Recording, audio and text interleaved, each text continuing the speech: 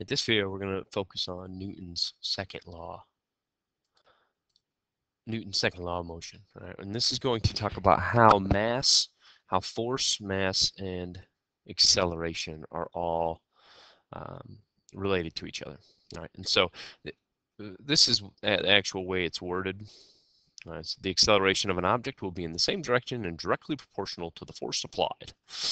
The acceleration will be inversely proportional to the mass of the object. All right, so basically, let's just directly proportional and inversely proportional. Let's just break this down. Basically, the harder you push something, the faster it's going to accelerate, and that should just make sense. All right?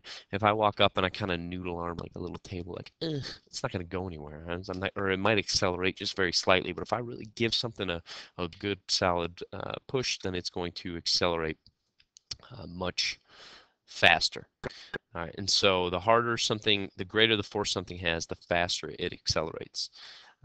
The more massive the object is, the harder it is going to be to accelerate, the less it's going to accelerate. If I apply the same force to something lighter as opposed to something more massive, it's going to accelerate less, and that should just make sense as well. And some of you guys even kind of looked into that when we did our acceleration lab. The more massive an object, the more if the same force is applied, the less it will accelerate. So that's what it means when it says it's inversely proportional. Right? If it's a more massive object, it is going to be more difficult to accelerate. Right? It's going to require a greater force to get it to accelerate the same. Right, and I can show you that here real quick. Let me get out of here. Let me pull up the old FED again. All right, so same thing here. If I push with, once again, if I push with 150 newtons, it's accelerating pretty slowly, you can see. And then if I apply a greater force, once again, it's going to accelerate in the direction that I'm applying that force, but it's also going to accelerate much faster.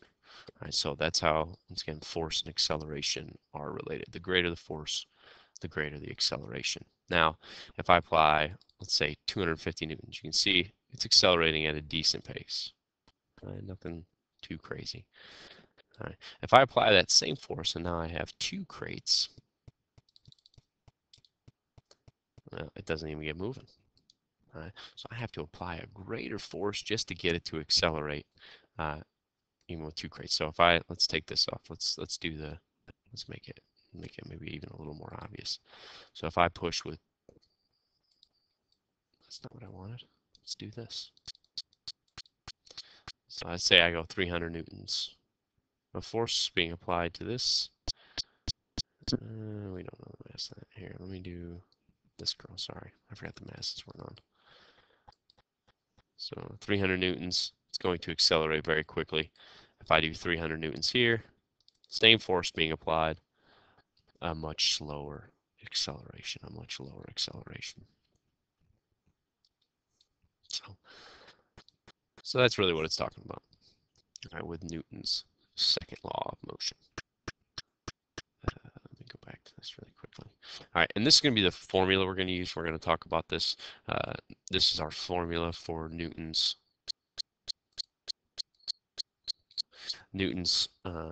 second law of motion, is that the force is equal to the mass times acceleration. Now, I know a lot of you are just jacked because you love formulas, but this is going to be something that we're going to be able to use to calculate. If we know the mass of the object and the acceleration, we can calculate how much force is being applied, or whatever. Same thing we'll be able to use. I'll go through, if I give you the force and the mass, you'll be able to calculate acceleration. I'll go through all that with you. So we will use that. Once again, the more force, the more acceleration if you're acting on the same object. All right. So think of throwing a baseball versus a softball, or think of throwing a better example would be like let's think of it like a baseball versus a bowling ball. That might be an even more obvious one, where the mass and acceleration are inversely proportional. I apply a force to a baseball, and then I try to apply that same force to a bowling ball. I'm going to really hurt my arm. All right, and so the mass increases, your acceleration is going to decrease. Your acceleration, the object's going to move much slower. It's going to decrease in acceleration. If the mass decreases, the acceleration increases, so they're inversely proportional. Inversely proportional. Mass and acceleration are inversely proportional. Force and acceleration are directly proportional. So the force goes up, the acceleration goes up.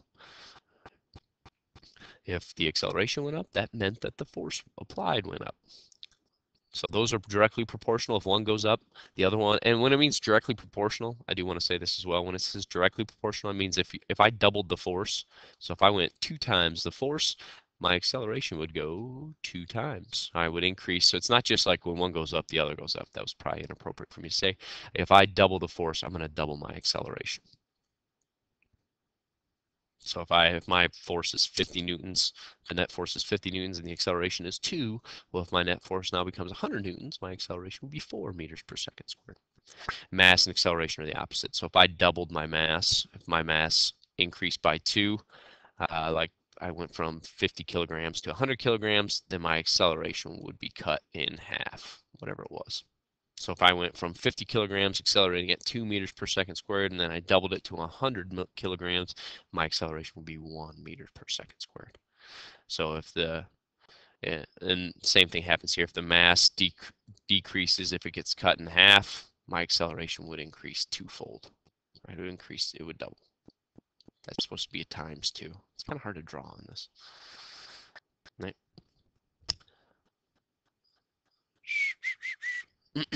Again, F net proportional to acceleration. The force increases, the acceleration is going to increase. And it's going to increase in the same direction. A couple terms that I just want to refresh on. Remember, mass is the amount of matter that makes up an object, and its inertia. Volume is the size of an object, the space it takes up. Weight, we're going to talk about. Weight is going to be, we're going to talk about this later. Weight is a measure of the force of gravity, because a lot of times students mistake these two, weight and mass, and sometimes I even use them interchangeably just because it's easier, but it's not correct, because weight is a measure of the force of gravity. All right, so what you do, if weight is a force, you use the formula that I talked about. Force equals mass times acceleration. When you say, well, things aren't accelerating, well, they are due to gravity. All right, and acceleration due to gravity is widely accepted to be like 9.8 meters per second squared. I'm probably going to round up most of the time to 10, just to make life easier. And so whatever the mass is of an object, you multiply it by acceleration due to gravity. So really our formula for weight, we'll talk about this, will be mass times acceleration due to gravity. All right, so that's the force of gravity acting on an object, which is also called weight. Right. And here's the little triangle thing that you can use. A little family triangle is what I call it, because it says fam.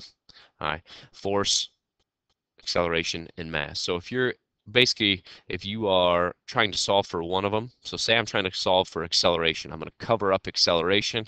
What am I left with? Force divided by mass. If I'm trying to solve for force, all right, so if I give you something to solve for force, you cover up the force, what do I have? Acceleration times mass, which is correct. All right, that's the correct formula. If I want to solve for mass, lastly, you get the idea.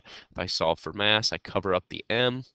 I have force divided by acceleration. All right, so you can use this little family triangle to figure out, just cover up whatever you're trying to solve for, and that's your formula. Right.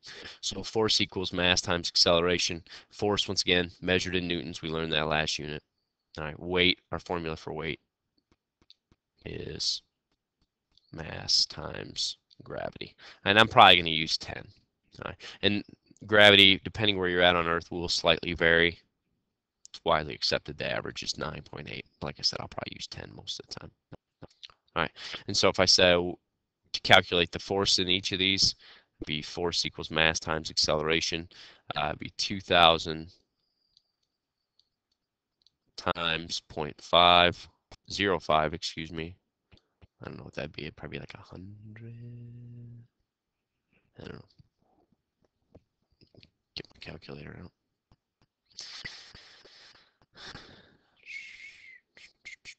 This is really good, I know. It's really, really intriguing. Yep, 100. All right, so the force there is going to be equal to 100 because I did the mass in kilograms times meters per second squared. And that's what a newton is. It's a kilogram meter per second squared. So your force then is going to be 100 newtons. And then this one, once again, this object, it's accelerating at the same rate. You can see the acceleration is the same, so the force is actually going to be less. Right? The force is going to actually be less because to get it to accelerate, you don't have to apply as great of a force because the mass is half as much. So if it's accelerating the same amount, this force would be 50 newtons if I multiplied those two together. Which car has a greater inertia? Well, obviously this one. Why? The mass is greater. Right? That one's got a greater inertia. The mass is greater. It's going to require a greater force, which is true. We just saw that's going to be a greater force to get it to accelerate the same as this car over here, which you only needed 50 newtons of force. Over here, you needed 100 newtons of force. And we'll stop there because this video is getting